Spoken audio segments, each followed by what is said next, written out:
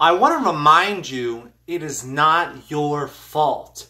You may have come into this world with dysfunctional parents or addictive tendencies because you saw family members who were associated with that drug or that type of alcoholic beverage. None of this is your fault. So be gentle with yourself and realize that you're doing the best you can, and realize that your parents only are the way they are because of how they were raised in their childhood and their wounds. And anything you don't like in another person, it's a wound. It's a hidden metaphysical scar within yourself. So how do you heal the world? How do you heal your parents, your friends, your family? You start by healing yourself. You face your shadows and you say, I'm not perfect.